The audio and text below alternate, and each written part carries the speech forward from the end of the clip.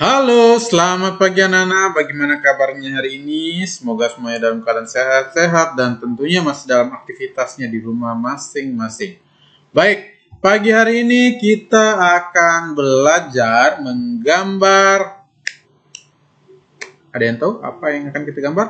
Nah, hari ini kita akan menggambar mobil. Kira-kira ada yang tahu nggak cara menggambar mobil? Oke, baik.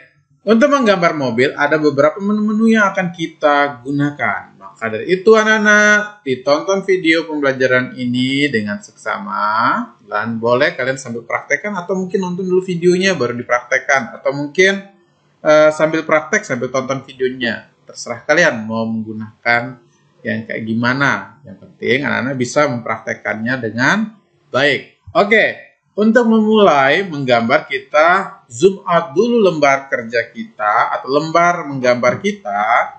Tahu kan caranya untuk zoom out kan? Kita geser keyboard kita, mouse atau kursor kita ke bagian bawah ini, tanda min ini. Nah, mungkin ketutup sama wajahnya Pak Guru ya. Jadi anak-anak cukup lihat di monitor atau layar laptop kalian atau komputer kalian. Di situ ada tanda min. Nah, itu kasih perkecil. Setelah itu kita pilih line. Nah, lalu kita buat garis batasnya.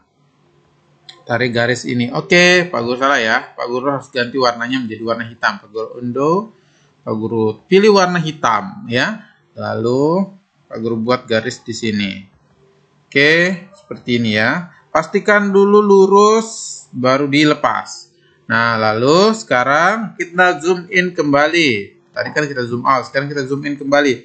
Perhatikan apakah ada bagian yang bolong atau tidak. Ini kita klik kiri, tahan, geser. Oke, di bagian sebelah kanan tidak ada yang bolong. Kalau sebelah kiri kayaknya ada nih. Nah, ini kita geser, kasih full. Nah, tadi Pak Guru belum mengakhiri anunya itu ya. Seleksinya atau Pak Guru belum klik di luar. Jadi masih bisa Pak Guru perpanjang garisnya. Oke. Nah, sekarang ini sudah pas. Lalu di bagian belakangnya sebelah kanan ini sudah pas. Oke. Sekarang kita akan mulai membuat badan bisnya terlebih dahulu menggunakan menu yang ini ya. Nama menunya rounded rectangle. Nah, kita klik rounded rectangle-nya. Lalu kita buat batas di sini aja. Jangan terlalu tinggi, jangan terlalu rendah juga. Ya. Oke, buat mungkin di sini ya. Klik kiri pada mouse, geser seperti ini. Oke. Nah, nih setelah itu baru kita ini agak turunan dikit ya. Menggunakan tombol navigasi yang ada di keyboard kalian atau tombol anak panah ke bawah yang ada di keyboard kalian. Posisinya sebelah kanan keyboard kalian ya. Silakan anak-anak lihat. Lalu kalau sudah menurutnya pas seperti ini, kalian menurut Pak Guru sudah pas ya. Lalu kalian klik di luar agar tidak kegeser-geser lagi. Seperti ini. Lanjut, sekarang kita akan coba membuat kepala bisnya. Nah, untuk membuat kepala bisnya, Pak Guru masih tetap menggunakan menu rounded rectangle-nya. Ini kita arahkan mouse kita ke bagian sini ya. Lalu kita tarik ke bawah. Klik kiri ya, geser, tarik ke bawah. Oke, seperti ini. Nah, ini boleh kalian kecilkan dikit juga nggak apa-apa, biar nggak terlalu tinggi ya. Boleh di sini. Nah, terus kalau sudah anak-anak, kita klik. Oke, pastikan dulu lurus ya. Nah, kalau sudah, kita klik di luar seperti ini. Oke, lanjut. Sekarang kita akan coba membuat garis dari sini ke sini. Ya, caranya kita menggunakan line, lalu tarik lagi garis di sini. Oke, seperti ini. Klik kiri, tarik seperti ini, ya, sampai bawah sini ya. Pastikan menyentuh garis yang bagian bawah sini. Oke, seperti ini. Lalu kalau sudah, anak-anak klik di luar, lalu pilih eraser atau untuk penghapus. Nah, ini kita hapus bagian yang di sininya, anak-anak. Dihapus pelan-pelan ya, anak-anak ya. Gerakan mouse-nya pelan-pelan biar tidak semuanya kehapus. Oke. Seperti ini. Oke. Seperti ini. Pak Guru undo lagi. Ini biar lebih rapi. Oke, lanjut. Kalau sudah, sekarang kita akan coba membuat ban mobilnya. Untuk membuat ban mobilnya, kira-kira anak-anak menggunakan apa? Oke, benar. Menggunakan menu oval. Kita klik menu oval, lalu buat lingkaran di sini, bagian sini. Ya. Oke. Lalu buat lagi bagian di sini.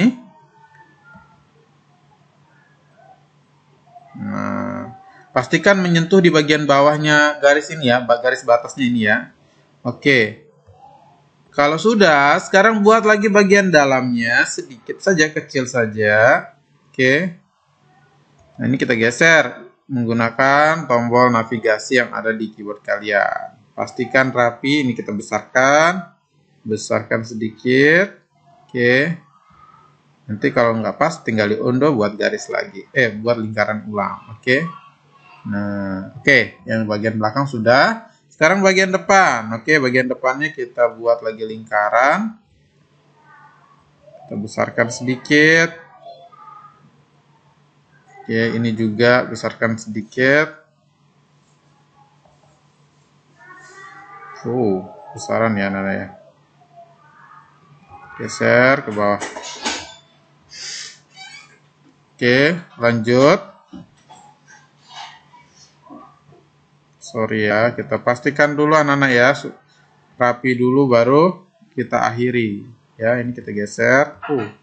Nah, seperti ini mungkin. Oke, nanti anak-anak mungkin bisa coba membuat lingkarannya yang lebih rapi lagi. Selanjutnya kita keluar seperti ini ya. Lalu sekarang kita akan coba membuat batas kacanya mungkin di bagian kepala bisnya. Nah, menggunakan menu line. Buat garis di sini. Oke.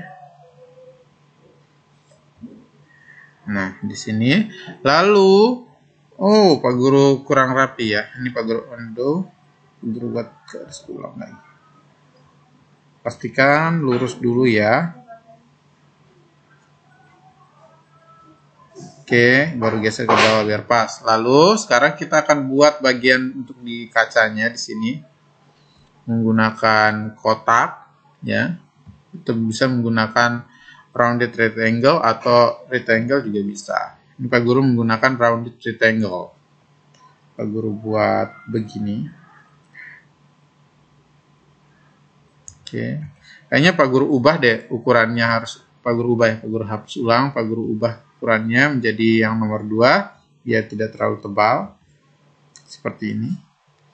Oke, lanjut. Sekarang kita akan coba membuat di sini bagian garis-garisnya menggunakan line ya. Kita gunakan line di sini. Oke. Tetap menggunakan ketebalan atau garisnya yang nomor 2 ya, biar tidak terlalu tebal. Lanjut, sekarang kita akan coba buat jendelanya untuk bisnya ini atau mobilnya ini. Nah, untuk membuatnya kita bisa menggunakan rectangle ya. Oke, seperti ini. Atau mungkin kita bisa buat lebih kecil lagi untuk hiasannya saja di sini. Atau maksudnya untuk jendela yang kecil-kecil itu ya. Nah. Oke, ini. Lakukan hal yang sama sampai di ujung sini, oke? Gak apa-apa kalau misalnya ada yang besar. Aduh, Pak Guru, ada yang besar kecil nih. Gak apa-apa. Kita coba praktekannya. Kalau agak bengkok-bengkok, tidak apa-apa. Nanti diulang lagi, ya. Namanya kan kita belajar, ya. Oke. Seperti ini. Oke. Lanjut lagi. Buat lagi. Lanjut lagi.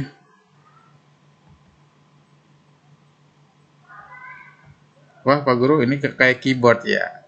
Keyboard musik itu ya. Bukan, ini bis. Nah, cuma dia punya jendelanya kecil. Ya. Oke. Seperti ini. Ini kita geser ya, terlalu jauh. Oke, seperti ini. Nah, kalau sudah, sekarang kita akan coba mulai mewarnai. Nah, untuk mewarnainya kita bisa menggunakan warna apa saja. Nah, untuk ini Pak Guru akan mewarnai terlebih dahulu warna bagian bawahnya. Warna bagian bawahnya Pak Guru ingin menggunakan warna coklat. Pak Guru pilih menu fill with color terlebih dahulu, lalu Pak Guru pilih warna coklat. Pak Guru arahkan mouse-nya Pak Guru pelan-pelan ke bagian bawah ini. Pak Guru klik. Oke, tidak ada bocor, jadi tidak ada masalah ya. Sekarang kita akan masuk ke bagian bannya. Warna bannya Pak Guru menggunakan warna hitam. Ya. Umum ya, warna hitam ya pastinya kalau warna ban ya. Oke. Kalau warna pink itu berarti namanya bando, bukan ban mobil ya. Oke. Lanjut lagi, warnai. Nah, seperti ini. Nah, kalau sudah, nah ini ada yang bagian ininya ya. Nanti kita hapus jadi sininya ini ya, bagian hitamnya ini yang di sini. Oke, lanjut sekarang kita warnai badan mobilnya. Untuk warna badan mobilnya mungkin bisa Pak Guru menggunakan warna abu-abu tua seperti ini. Lalu di bagian sini Pak Guru ingin menggunakan warna merah. Ya. Ini. Lalu di atasnya Pak Guru menggunakan warna mungkin krim di sini. Nah, oke. Lanjut. Nah, itu bagian-bagian sininya. Ini untuk kreasinya saja, mau pakai warna apa saja. Ya. Tadi sih Pak Guru bilang ini mungkin jendela, tapi kayaknya kalau kita buat jadikan hiasan juga bagus. Nah, kita tambahkan warna mungkin warna krem juga mungkin bisa. Nah, ini selang-seling tapi ya kremnya. Jadi tapi bagian yang Pak Guru buatkan kotak-kotak Pak Guru biarkan putih. Nah, ini pelan-pelan aja kita buatnya ya. Jangan terburu-buru biar warnanya tidak salah. Oke. Pelan-pelan ya. Nah, oke. Sip. Nah, sekarang tugas kita menghapus bagian garis yang ini. Nah, caranya kita zoom in dulu ya. Wow. Besar ya. Kita klik kiri, geser. Nah, lalu di sini juga kita klik kiri, geser. Lalu kita pilih eraser. Kita hapus bagian hitamnya ini, garis hitamnya ini. Oke, seperti ini. Nanti anak-anak bisa lebih rapi juga ya. Sip. Nah, kalau sudah, sekarang kita zoom out kembali. Nah, gambar mobil kita sudah jadi. Jadi anak-anak boleh mempraktekannya di rumah, gambar pelan-pelan saja. Kalau agak miring-miring tidak apa-apa, namun juga kita belajar. Minggu depan Pak Guru akan memberikan kalian latihan. Nah, di situ baru Pak Guru nilai gambar kalian sudah rapi atau tidak. Oke, siap? Harus siap dong. Jadi materi hari ini ya, menggambar mobil. Jadi silakan kalian praktekkan. Minggu depan baru latihannya. Oke, siap? Sip. Oke, selamat pagi. Bye-bye.